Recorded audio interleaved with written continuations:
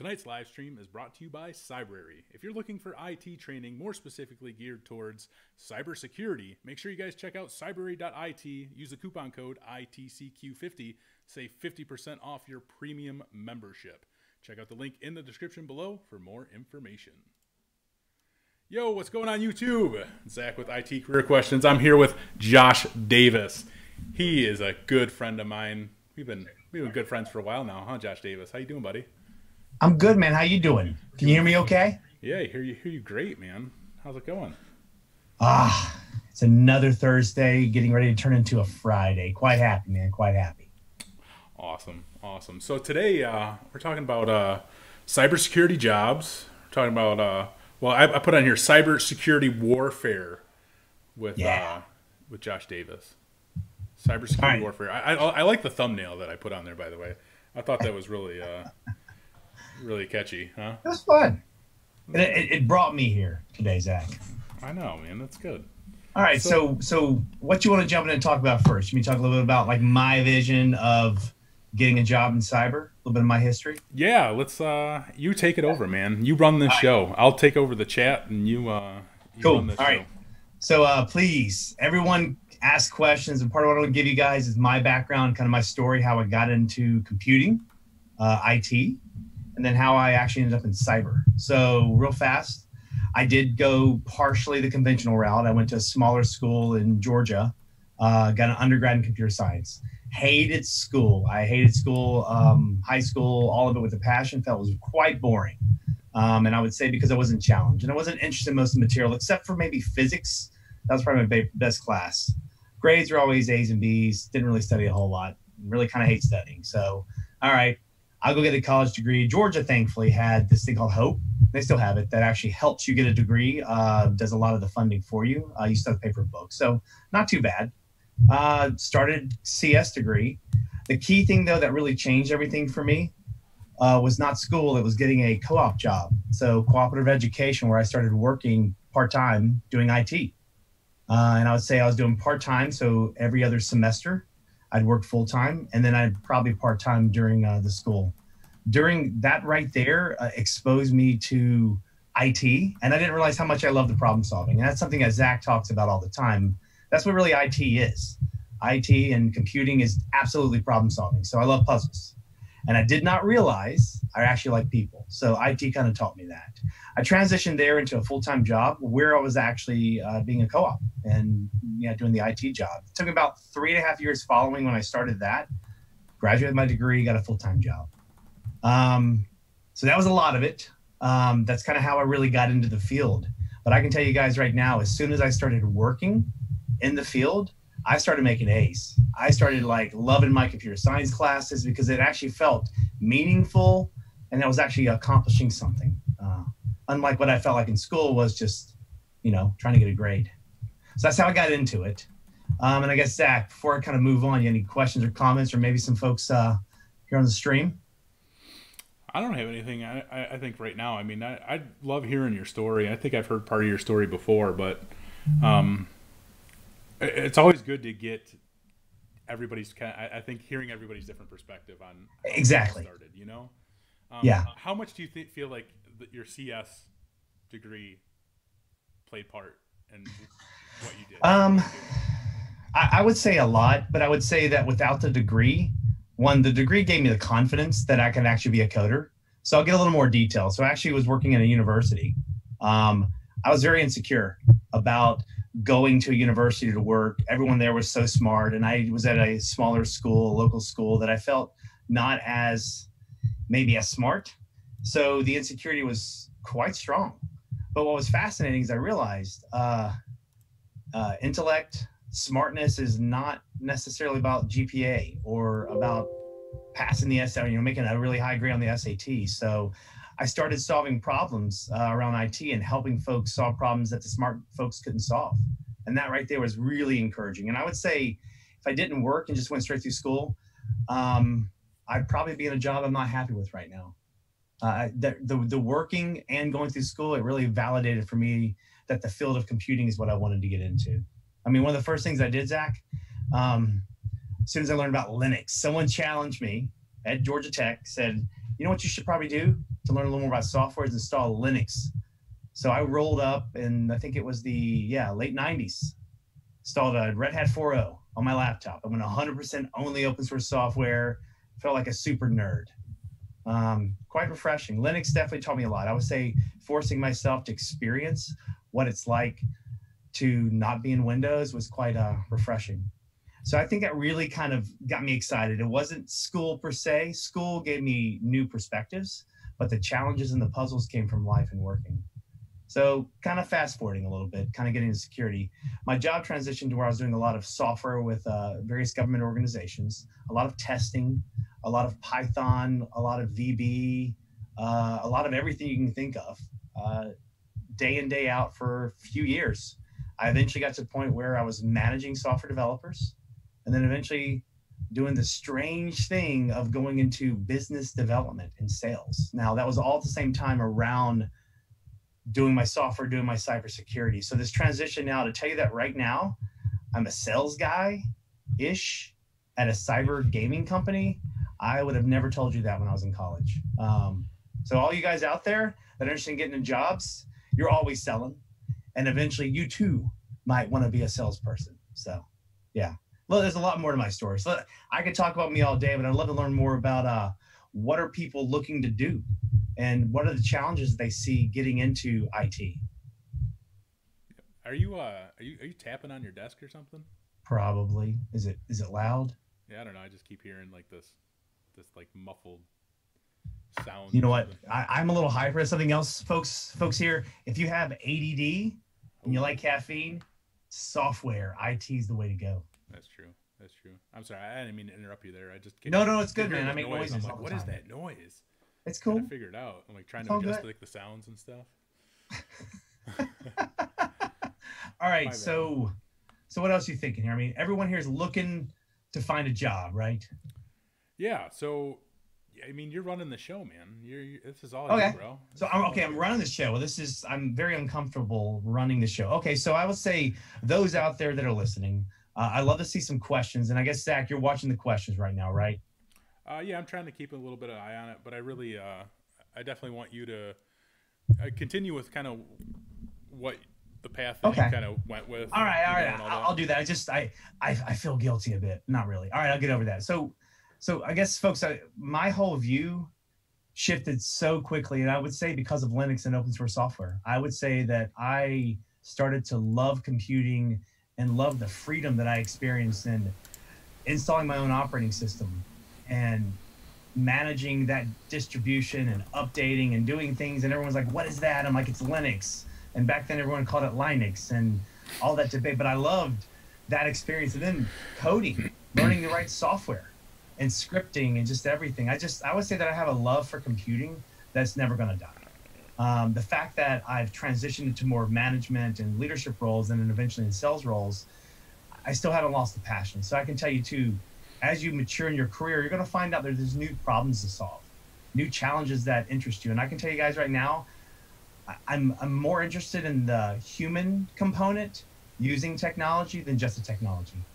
The technology itself is absolutely fun and absolutely challenging, but making it accessible and useful by people, that's the hard one. And that's something, Zach, as you knew, like at a hospital, trying to solve those problems that are happening every day.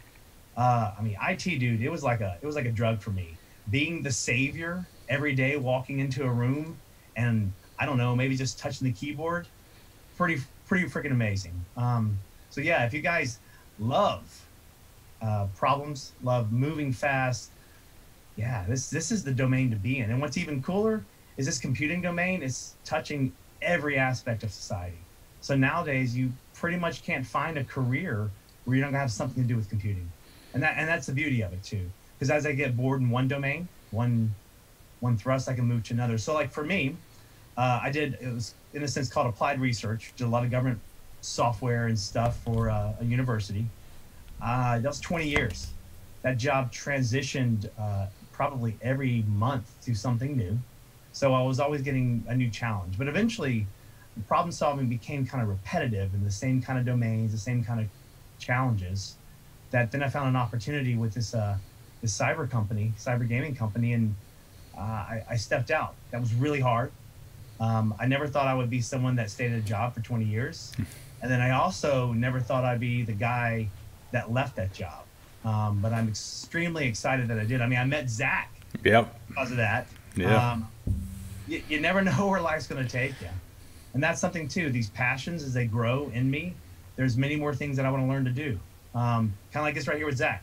Zach's career path. I mean, IT brought him to YouTube. That's pretty cool. And I'm certain you didn't plan that. Yeah. I don't think I ever thought it would be, never, I don't think in a million years thought I'd be on YouTube. No. Well, and it's beautiful because like I love your endearing smile and the happiness. And my assumption is that's the same thing that made you successful in IT. Yeah. So do you remember that moment when you found out that YouTube and IT can mix? Do you remember it? I remember when I first did like a video where I was talking just about like getting into IT. Like it was titled like things that you should know about getting into IT, right? And it was just like a stupid video. I did it while I was driving in my car, you know, which is totally not legal, right? Yeah, right. And I said the word like probably at least 100 times in that video because I had no idea what the hell I was doing. Exactly. But the feedback that I got from that video was just, it blew me away. And it just, I don't know, it threw me for a loop. Right. And that was the moment where I was like, oh my gosh, like I love helping people. Like that's the thing about IT is that I really love helping people. That's the most enjoyable part of working in IT for me was being able to help people, whether, you know, helping an end user or just, you know, helping the overall health system environment with, you know, the computer systems and networks and all that. Right. Yeah. I just enjoy that. So when I found out, oh my gosh, I can help people on the internet, that like, I was like, all right, cool. Like I think I could do this. I want to try this. Well, what's crazy is I would say that aha moment, that passion, I'm sure there was fear with it. There was this doubt that, what do I know I'm talking about? How am I an expert? That's something I've learned very quickly. If you want to become an expert, just do. Just get a book, look on the web, just do. And if you have a passion for it, let that drive you through the fear. Like certs, these certs that a lot of folks are studying for, if you see that's a step to get where you want to be, use that dream and passion. That's something for me that I'm always accused of being very passionate, and it's contagious because I've realized life is freaking awesome, but it is up to you. And technology, man, I mean, can you imagine? Was it 20 years ago, give or take? We wouldn't be doing this right here. It would be impossible. Yeah, no, I think let's see, what is it, 2019? So 20 years ago was when we first got our a computer that connected to the internet. So if you would have told me 21 years ago that this was a possibility, right? Like I would have told you, like, I just never would have thought anything of it. You know what I mean? And what I love too is I've seen you now probably, I don't know, we'll say 20 times, not in person, right, on YouTube. And I watch your freaking videos all the time, so I see your face quite frequently. Meeting you in person I've only met you in person one time. Yeah. Which is crazy. We built this friendship. So anyway, technology, and that's, technology brings problems to solve, and that's really what work's about, is solving problems. And the problems are never going to end. Yeah. So let's shift a little bit. Not that I want to get away from that conversation because it's great convo. This is something that we talk about often, which is cybersecurity jobs, right? And we actually, and if people are unaware, I should actually put like a link to this in the description. We started like a little a YouTube channel that we're trying to work on. We'll talk more about that at probably maybe another time, but Cyber Soda, right? But anyway, there's 300,000 open cybersecurity jobs in the U.S. And that's a huge concern, right? Like that concerns me. That concerns you. Absolutely. Why does that concern you, Josh? Okay. Well, number one, it concerns me because it's never going to get better fast enough. At least in the U.S. And globally, the numbers are looking around like 3.5 million around 2022. The lack of talent filling the gaps, these jobs. So what do? Well, you train people. That's absolutely one thing. So a lot of you folks now that are studying to get in security, we need you. Um, One thing that also scares me is I think society has a view on security that number one, it's absolutely hard. So you got to be a hacker to get in. Not true. Two, that yeah, maybe technology is not for me. So I think you're going to start finding a lot of folks transitioning from seemingly not related career paths into security. And I think security is going to keep evolving. But no, it scares me, but it also excites me because it tells me there's a need that we all have, and we bound together to do it. And that's sort of what we're going after. So yeah, the training in cyber is good. The thing that blows my mind is because there's going to be a gap in so many people, we're going to be leaning upon software more. And that software is going to be AI, machine learning. So I theorize, and many do this, you're going to be seeing your own Alexis and your socks helping you along the way. It's going to be happening. But what's cool is all these folks out here looking for jobs are going to jump in and help.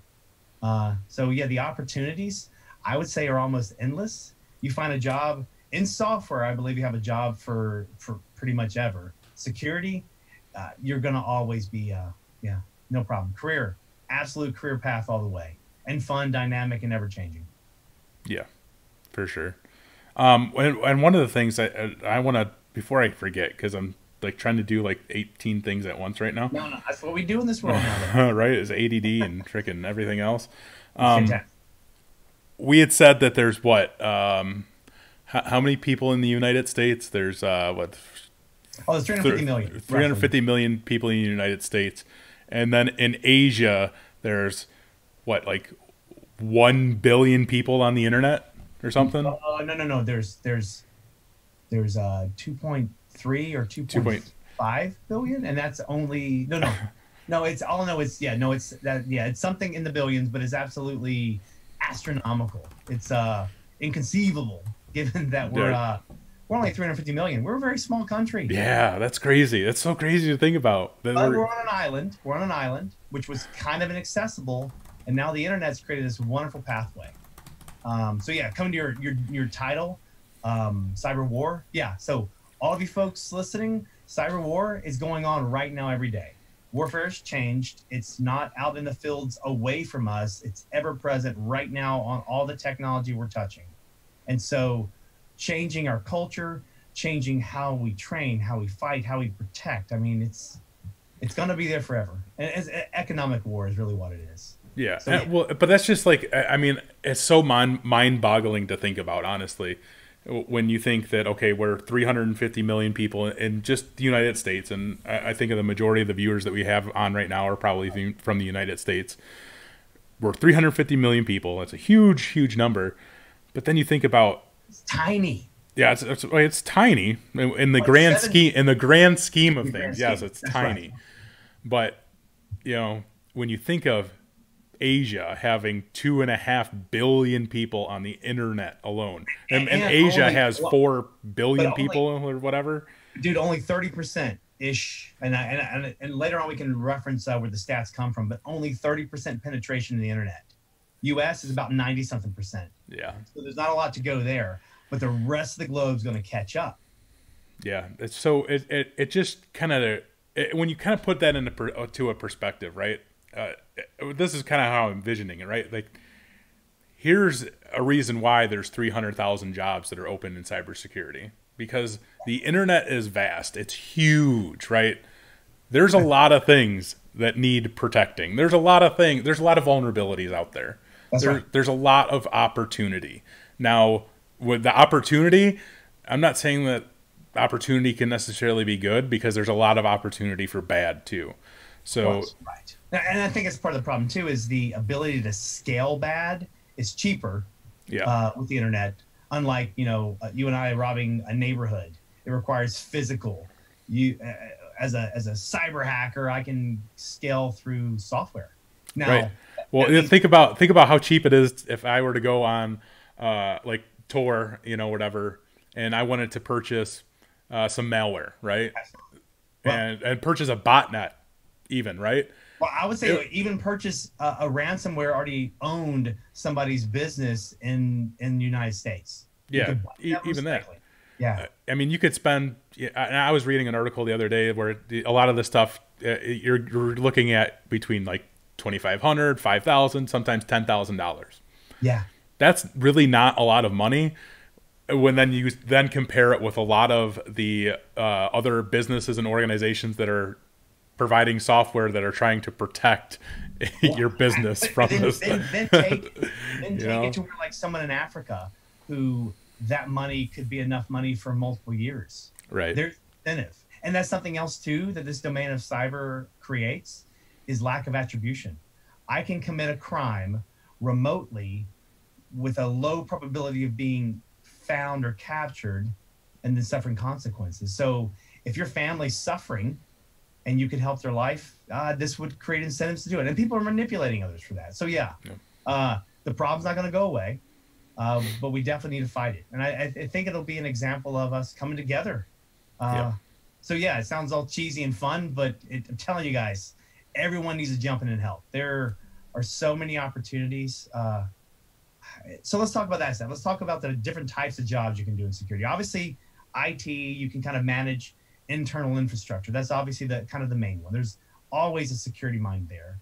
Also running a security operations center and participating there as a security analyst, helping the organization protect itself when an attack actually happens, because that's something else you're always going to get compromised. The question is, what do you do about it? So you have numbers of folks coming along the way, helping there. There's also some other, the fun ones, which I would call your hackers per se, folks that are hired. And I'm sure you've talked about pen testing, of course. Yeah, I believe you did. Mm-hmm. But yeah, pen testing jobs. That's basically it's your wannabe criminals that are doing it for the good, but getting paid well to do it. So it's a good thing. Yeah. It keeps on going. There's software. Software is everywhere. Software needs to be written securely. I noticed real quick over here, someone mentioned OWASP. OWASP is a wonderful community that talks about secure web development, because a lot of the problems we have right now is a lot of the web computing is just opening these wide doors for people to get in. So one way we do fix that is teaching people the cultural changes, the norms that need to become standards for how we don't write poor software. Yeah, and you and I could probably talk for days for a little more research of getting specific. There's this standard in cyber called the NIST framework. So NIST is a standard in the US. NICE is a breakdown of, in a sense, work roles. I don't know the quantity, but it breaks down pretty detailed all the different aspects of defending an organization through cyber. And there's dozens of different types of jobs within that domain, and it's only going to keep growing. Something else too that's happening, we're seeing folks outsource their security. It's becoming very common for something called a managed software or a managed security service provider. So in a sense, hiring someone to set up a SOC for you. You're going to keep seeing more and more than those grow. Zach, it's just, and then if we talk about IoT, I mean, you and I have those conversations, billions of devices online. This is the right field to get into. And I think IT, computing, software, cyber, it's all the same. They all touch each other. Yeah, they touch each other in great ways sometimes. Nice ways. Yes, absolutely. Absolutely. Good. Well, so do you want to keep chatting? You want to look at some comments here? I thought some interesting questions earlier. Yeah, I mean, I've seen a few questions about people asking about, is AI going to take everybody's jobs, basically, is what it boils down to. I guess I want to see what your take on that is, because I mean, I've answered those types of questions like numerous times, but, somebody just said, Patrick here said, did you say AI will take cyber jobs? And then somebody said, people in software will always have a job, not worried about AI. Oh, that was Patrick too. Well, so I would say both, right? My first opinion is AI is going to change how we do work. So right now, look at how the internet's changed our jobs, what our kids do for fun. So AI is going to change that too. Now, if any of you here get really into kind of science fiction and futurist thinking, there's a gentleman by the name of Ray Kurzweil. He's a researcher and a futurist that talks about the day when AI and software will kind of take over our evolution of technology because we won't be able to keep up. I think he's right. I don't think it'll be as science fiction-y as we imagine it. I think it'll be subtle and quiet. I think it's kind of happening now. YouTube is using a little bit of AI machine learning to recommend videos to watch that Zach puts out for me. that's a little bit of jumping in. This recommending concept is absolutely AI and machine learning. So learning what I want to attract me. So down the road, yeah, we'll keep seeing more of that. I think eventually you'll start seeing recommending systems where, hey, it's your wife's birthday next week, and she's been looking at this thing to buy. Do you want to get it for her? And I will absolutely say yes. And I'll absolutely be thankful that the software reminded me. So, no, it's just going to change our jobs, is what I believe, not replace us. Yeah, this is funny you bring up the wife and AI because just bringing the story into it because yesterday or the day before, my wife was she was logging into her bank or something on her phone, and it told her that it was going to send her a text message with the code, like the verification code, like a two-factor authentication type of verification code that she needed to input into the banking app. Well, since AI is so intelligent, she still had the banking app open. She received the text message.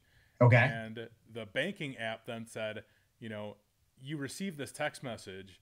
This is the code. Yeah. Do you want to? Yeah. Do you want us to input it for you? Basically. Yeah. Of course. She said yes. Isn't that crazy? Yeah. She's like, I love how I love how smart my phone is. Well, and it's crazy because think about AI, that, bro. From the hacker side. Can I use that against you? Absolutely. Right. Oh God. Yeah.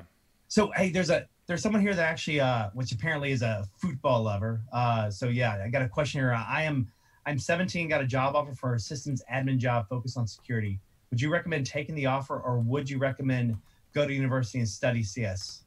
Honestly, I would tell you to do both.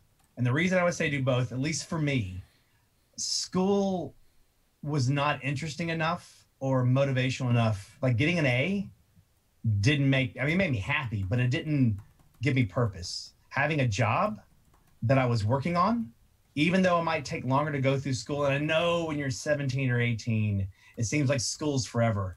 It's not. It's a very short period of time in your life. Like Zach and I'm not going to announce Zach's age, but I'm absolutely only 26 years old. No, but I'm 42, and I totally gave away some PII, which is okay, because you can find it easily anyway. But in my 40s now, holy crap, college was like, it was like a blur.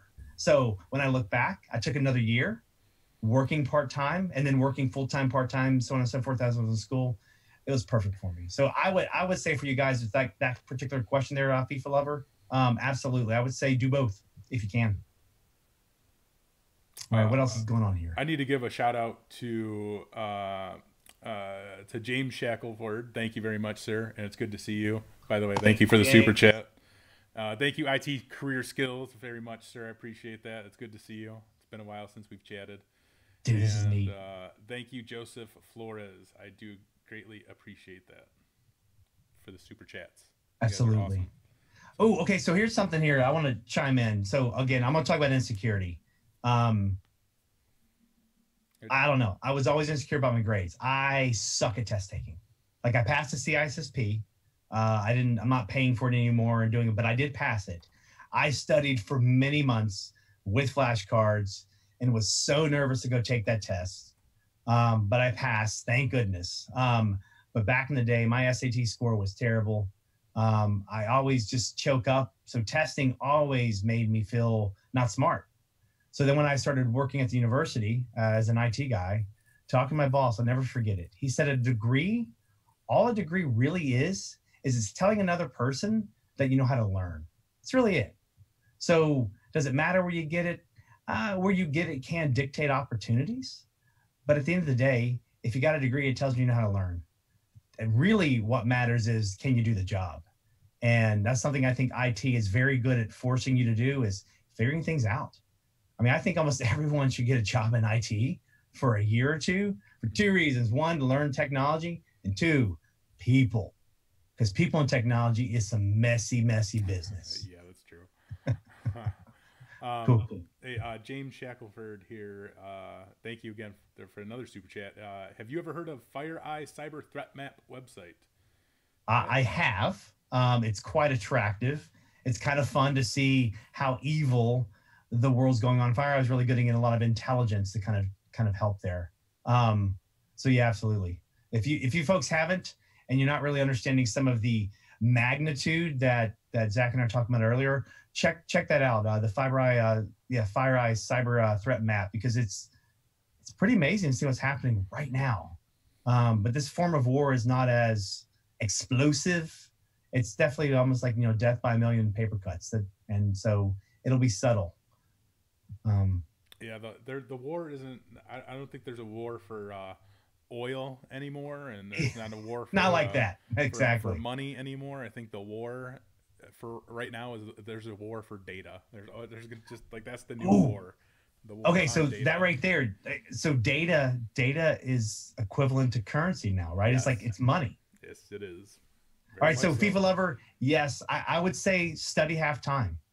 I would say anyone here. I mean, find out what works for you. Everybody's different, but I know for me, full-time school led me to boredom. I mean, I don't know about you, Zach. I mean, maybe you love school. We're not saying school's bad. It's just one aspect. But in truth, finding your passion and scratching that itch. I didn't go to college, bro. I know. And I'm proud of you for it, man. Yeah. Now, high school. What about high school? You liked high school? Hell no. Yeah.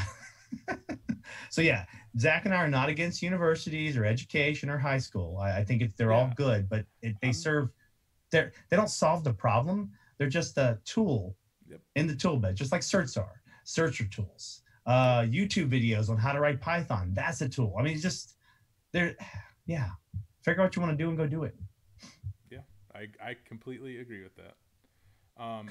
Larry Shervington Jr. What's going on, boss? Do you believe CERT should create the bridge into entry-level employment, or is it better served to hire an individual and give them is it better served to hire an individual and give them a suggested pathway to follow that will complement the job? All right, so I have strong opinions there. All right, go. I think the mentoring, the master-apprentice relationship in our society in the U.S. is sorely lacking.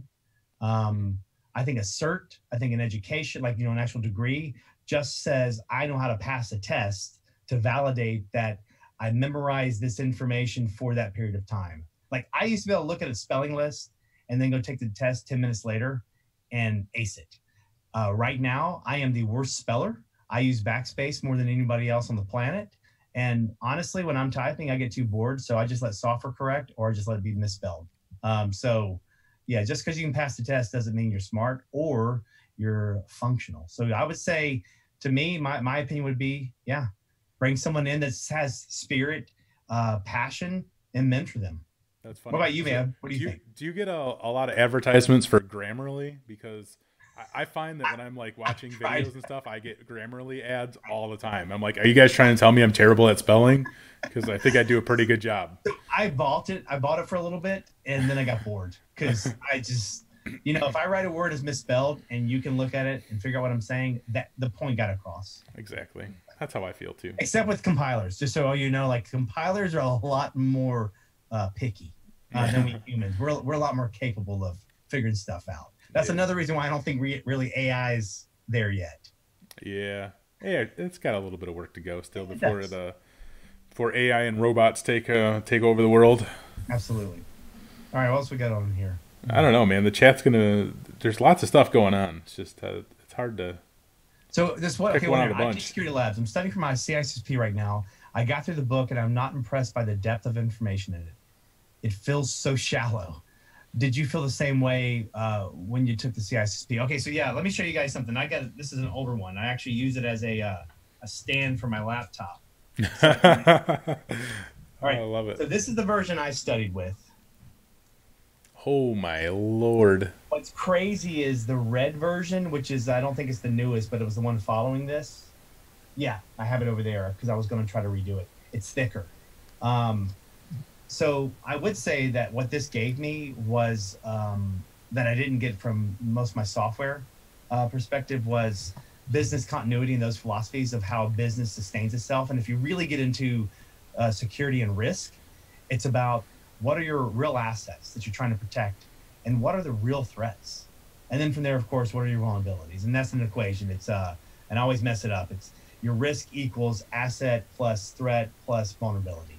So you don't need to be defending everything that every potential threat could attack because you don't have all that software in your network. So why would you waste your time? So that kind of gave me some of those philosophies, but I would have to agree.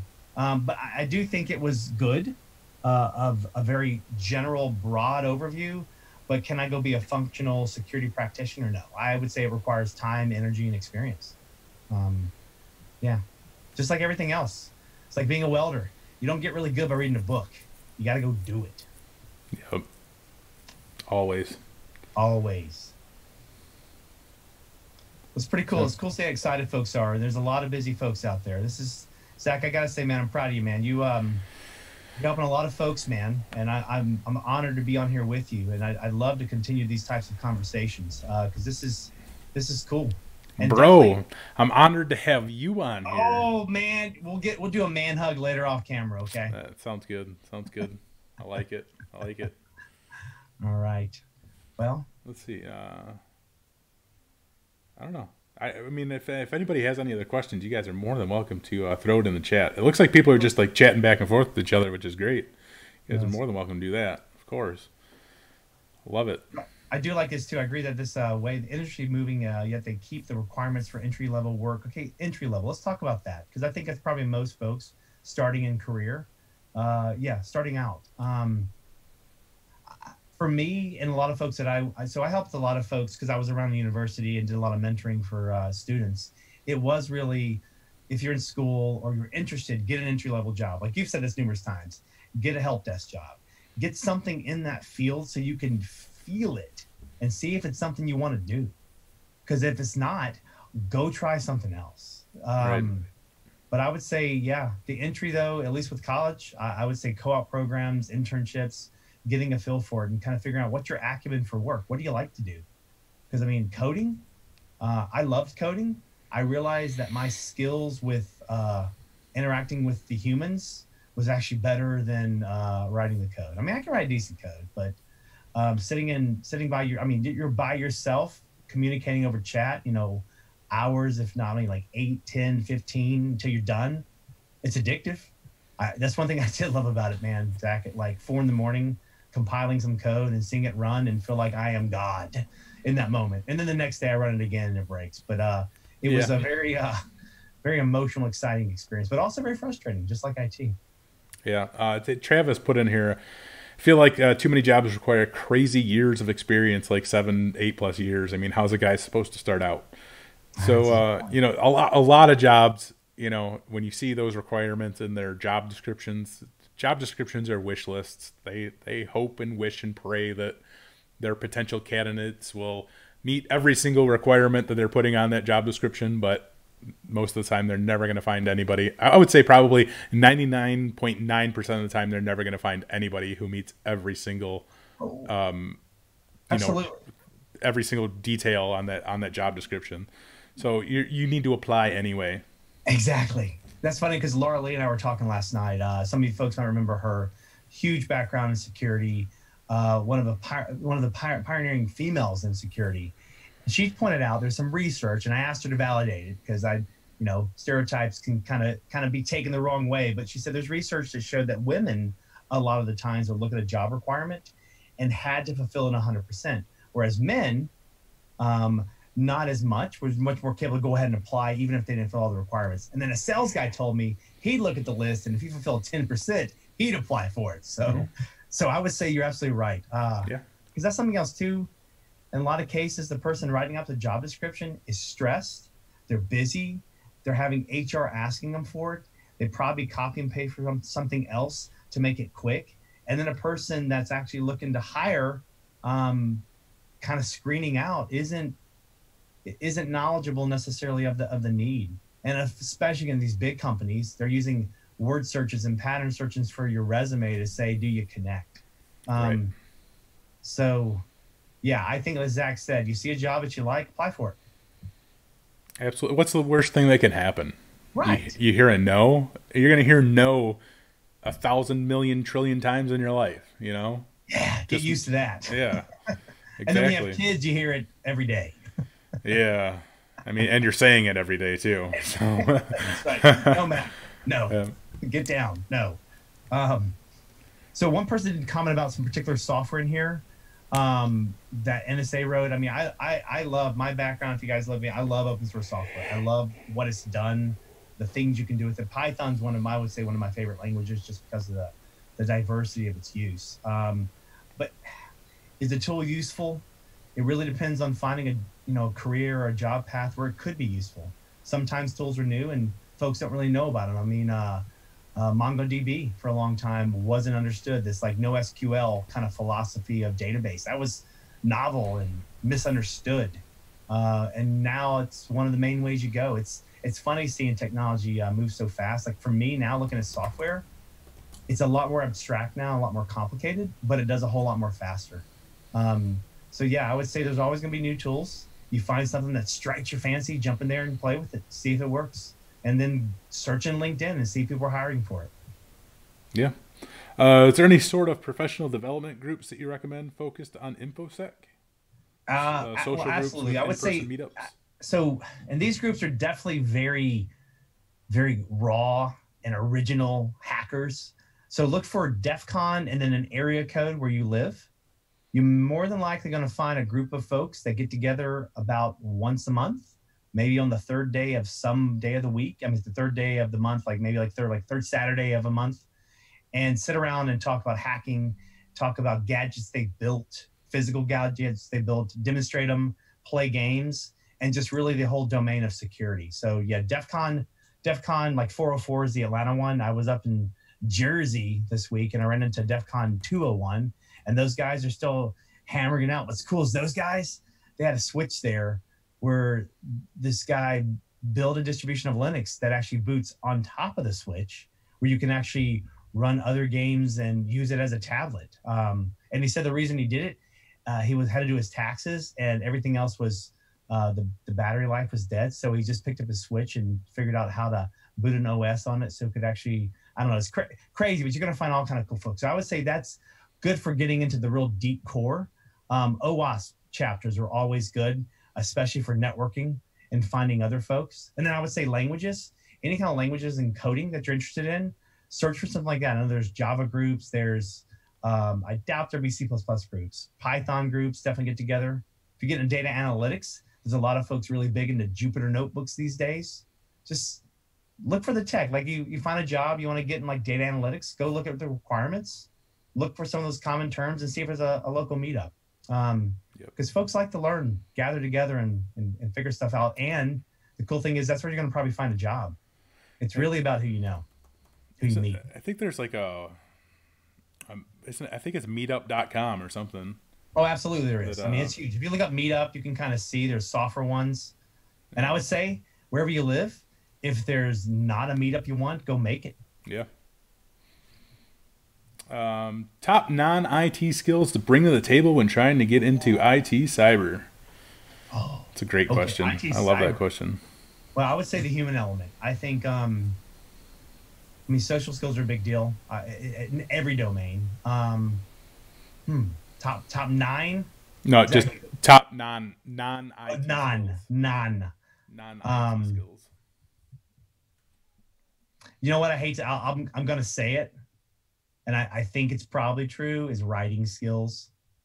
I as much as I deplore writing, I've learned to like it because I've learned to write the way that I write in my voice.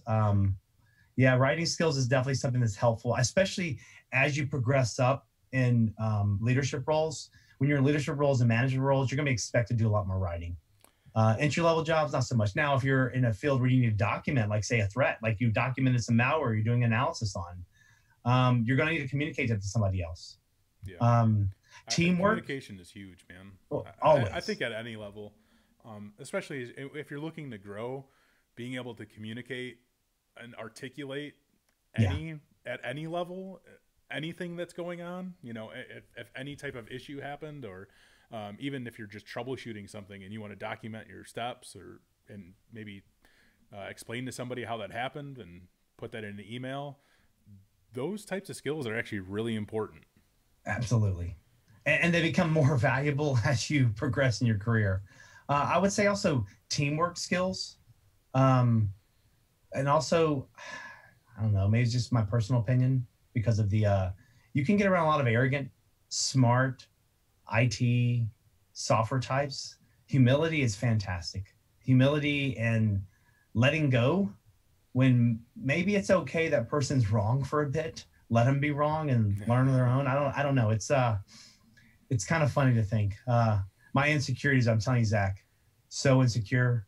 And it's fascinating as I started to get over that. And I would say I probably didn't get past that until my later 20s with some experience and failures. Yeah. Perseverance is another one that I would say. Yeah, there's so many books I could recommend on all those subjects right there. Yeah, I think that covers a good many of them. Yeah, it was fun going to like the conventions and stuff for me, because like I go into them and I'm like, man, everybody in this place is smarter than I am. Like, you know, you just walk around and like you're just you know in this crazy place filled with like geniuses everywhere. So I would say right there, if you hold on to that for the rest of your life, I think you'll become the smartest person in the room without knowing it, because that's something else too I've learned in my short period of time on this planet. Everyone has something to teach you. And with this domain, this technology, there's no way that you and I can be knowledgeable of everything. And leaning upon your peers, it's crucial, especially in IT and coding and all of this. Yeah. There's an interesting comment here from, let me see here. There's one I want to get to because I've seen this guy ask it a couple times. Okay, jump in there. I'll come back to this one. This one's okay. Fast. He said, well, he's thanking us. Peter says, hey, Zach and Josh, thanks for taking the time out for sharing this info with us. Question, what cybersecurity IT websites do you follow to keep up to date? So, okay, the original one that I loved and that I missed is Slashdot. That's old classic. Yeah. I mean, that was just classic. Nowadays, to be honest, this sounds very selfish. I keep up with people, and I let the humans that I interact with that are security experts filter a lot of the internet for me. I'm on a lot of mailing lists. That's something too, is the DEF CON list in Atlanta, at least. They're pumping out information constantly. I also make sure there's a lot of friends that I have that I sit down with and just talk philosophy around security. And I don't know. Yeah. So there's so much. So yeah, Reddit is a good place, of course. Reddit. That's like one of my go-to resources. Reddit and LinkedIn, actually. LinkedIn. Well, LinkedIn, that's actually a good point. Now, on LinkedIn, I'm a good bit there too. Yeah, that's true. Yeah. Well, and that's kind of self-selecting too. So it's the information you're looking for is going to find you. Yeah, that's a good question. So the answer I have is it's Slashdot. It used to be. Now it's just all over the place. Yeah, I set up Google alerts too for different keywords. Yeah. So depending on what I'm most interested in. So like hacking could be one of them. Right. So anytime there's something that hacking is involved, now I would get alert for that. Gizmodo, yeah. Gizmodo was one that I religiously followed for a while, just because from the hacker perspective, the inference I can get around what people are doing with technology, that was fascinating to me. Because the one thing I would say about security is, as Zach said numerous times, thinking outside of the box, finding those perspectives that are outside the box are definitely very valuable for keeping you aware of what's possible. Because that's what amazes me. There's more than I can even imagine. All right, there's this one question here kind of around computer fraud and abuse. One thing I want to make everyone clear, that's an American on here. It is illegal to access another computer without ownership or prior authorization. So in the US, that would be considered a felony. So those of you that have concerns about how do I play around and train and practice, virtual machines on thumb drives on your own networks, that's really the safest way to go. Doing it at work, be careful there. Really being at home on your own network is a very important thing. So I do kind of hear that concern. That is always a frustration to have with security, is you could get the tools, but you could be identified as doing something illegal pretty quickly. But if you keep it within your own world, don't go hit a website that hasn't granted you permission to do so. So yeah, that's something I wanted to cover, because the last thing you want to do is be studying for CEH and the cops knock on your door. Yeah, right. Joseph Flores said, "Do you think that capture the flag tournaments are good training for security?" I'm going to say 100% yes. Yeah, I would say they're a good motivator for you to learn security. The event itself is probably not as valuable as what it forces you to do in a short period of time and the people you're meeting there. So you hang around like-minded folks that are doing the work you want to do, you eventually start doing the work they want to do. Yeah. Yeah. Cool. All right. Is there anything else popping up that you want to jump on? Yeah. Well, thank you, Joseph Flores, for the super chat, and thank you, James Shackelford, for the super chat again. Thoughts on IT professionals getting MBAs? Oh, I love it. Okay, so that's great. Okay, so let me get situated on that one. Okay. So I'm going to use the word synergy because I got an MBA. Let me tell you about that. All right, so I was working full time doing software stuff with the government at Georgia Tech. And then I had to get a master's. Part of the requirement in that job was you had to get a master's. And I so selfishly wanted a computer science master because I felt like I wanted to become the computer scientist, the ultimate coder. Then my boss, my mentor, told me, probably be good for you to get an MBA. And I was so offended. So then I found out Georgia Tech had this degree called an MSM, a Master's of Science Management. Oh, that sounded, kind of no. So I signed up for it, got accepted, and then it turned into an MBA because marketing-wise, the people are having a hard time getting jobs. So the MBA was what it became. So I spent 5.5 years getting an MBA. I could tell you, James, there was a lot of people there that I met that were getting MBAs early in their career, and I would absolutely encourage people not to do that. I was going through management roles prior to starting schooling from a software side, which managing software developers, is there anyone here that has, that is hard. It's emotional, software's art. Some days it needs to be engineered, but it's still art. So complicated. The MBA gave me a couple things that computer science definitely did not. One, value, understanding what's really important. It's not really important that your software is optimized and that it looks really cool. That doesn't solve problems or pay bills. It's really understanding what is the true value you're trying to solve. So MBA really helped me do that. A lot of finance, a lot of other kind of stuff that I found absolutely boring.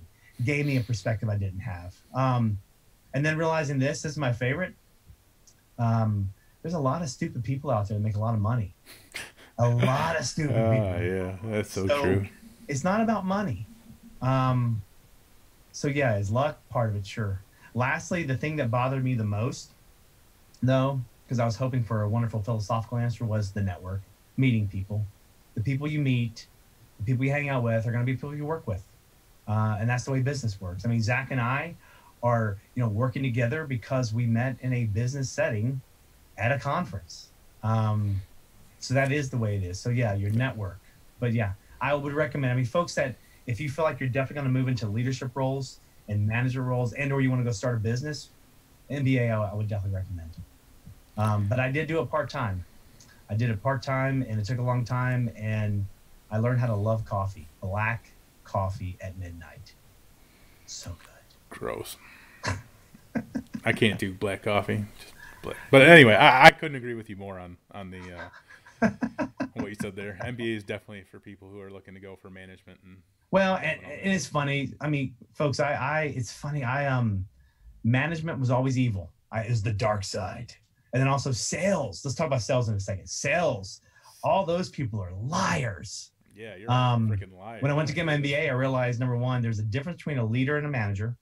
Leadership is about vision, motivation, direction. Management is about the process of how you get there. They are two different things. They are not the same. And in most cases, the majority of humans do not possess both skills. So I learned that. But the sales piece, the business development is what I called it at Georgia Tech because it made me feel less salesy. But the selling, every day, every single one of us are selling ourselves. We're trying to sell our ideas, our perspective, the image we have. And when I realized that what sales really is trying to help someone that has a problem, solve that problem. If you're a good salesperson, you're not selling a hammer to a guy that needs a spoon. That's disrespectful. You try to find the folks that need that hammer to hit the nail, and you find them. Yeah, totally different world, man. It's fun though. But yeah, MBA. if you get the MBA, definitely let me know. I can give you some tips on what not to do and how not to study. Yeah. Cool. Yeah. I think I don't know. I mean, I think we nailed a bunch of questions. We rocked out the cybersecurity stuff. Yeah. Well, maybe we're gonna have it doing this occasionally. What I love to see is folks going out there trying, celebrating, coming on here and saying, "Hey guys, I got a job. Here's what I did," and sharing their story. Because I think that's too part of the reason I shared my story is maybe there's someone out there that could empathize. Well, just like you, Zach. This Butte Ween in the chat said they just landed an entry-level help desk level 1 support. No certs, no experience. Awesome. And I said congrats to them. And they replied back and said, thanks IT career questions. Thanks to some of your interview tips. Dude, that's great. Yeah. Awesome. That's helping. I mean, what's cool, man, you're like the IT guy of people. The IT guy of people. Ooh. I mean, that could totally go different directions, which we won't take that here, but yeah, man, but like this, that's good. Hey, good job. Congratulations. Yeah. But yeah, I mean, I would definitely love to get more people on and chat about that. James Shackelford, one class away from getting your MBA. Congratulations. I'm sure you are so excited to get your sleep schedule back. Congratulations. Yeah, right. Wait, are you, wow, I'm just sitting here thinking one class away, so that's one more semester. Okay, woo, hang in there. It's worth it. It feels weird, though. Oh, man. See, this is so neat, Zach. I mean, there's a lot of people out there learning and sharing, and this is part of it, too. Well, man, I could talk for days. As you know, you and I both have spoken for days. I definitely keep this conversation going. Love to look for more comments and questions. Definitely, we'll look on this video, right, as it's posted with some comments, jump back in there and kind of share some answers. Love hearing from you guys. Yeah, I think I definitely want to have you on more. So we'll think of a new topic for the next episode. And think of we have to think of another crazy thumbnail. Oh, we're gonna, dude, all day long, baby, all day long. Yeah, something else. Be creative, be crazy. Yeah, cool. Well, thanks for having me, brother. Absolutely, anytime, sir. And thank you, everybody in the chat. Thank you, James, for all of the super chats. I greatly appreciate that. And all of you have a great, amazing, fantastic night. Always keep learning. Don't ever stop, because that's right. If you stop, well, then you stop, and that's no fun. The wisdom. Right. No, but seriously, take it easy. No, it's true. Yeah. Thanks, hey, Josh. Quit when you're dead. That's right. Quit when you're dead. That's right. All right. Peace, guys. See ya.